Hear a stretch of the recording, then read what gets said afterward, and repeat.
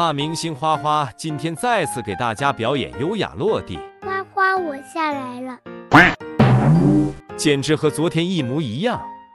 之前叶子还是弟弟的时候下木架，手不够长，让姐姐来凑。我们的叶子是懂怎么优雅落地的。爷爷今天连续第3天给姐妹俩准备果盘了。经过前2天的尝试，这次果盘去掉了火龙果和橙子。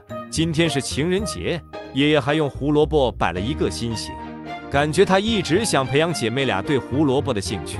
花花叶子还是只爱小苹果，姐妹俩吃得起劲。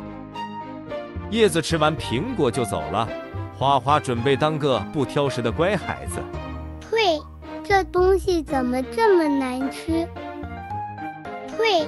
花花已经尽力想给爷爷捧场了，可惜他还是接受不了胡萝卜的味道。爷爷，对不起，花花，我还是吃不了这个。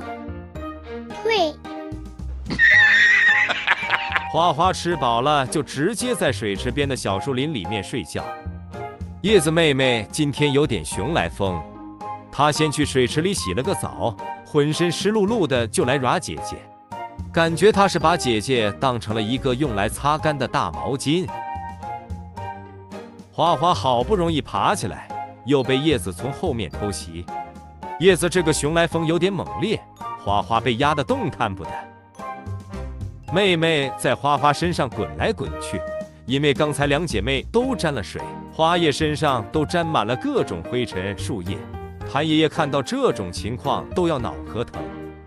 下午叶子的熊来疯还在继续，花花正在躺着吃竹叶，眼睛的余光瞥向妹妹的方向。叶子一顿组合进攻，把姐姐打了个措手不及。花宝鸡情绪太稳定，这种情况还在笑。叶子太兴奋了，来了个2脚朝天。惹不起，我躲得起。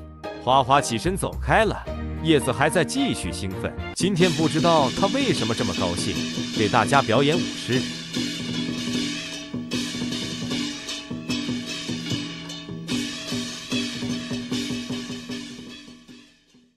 下班前，2姐妹来了一场久违的秋千大战。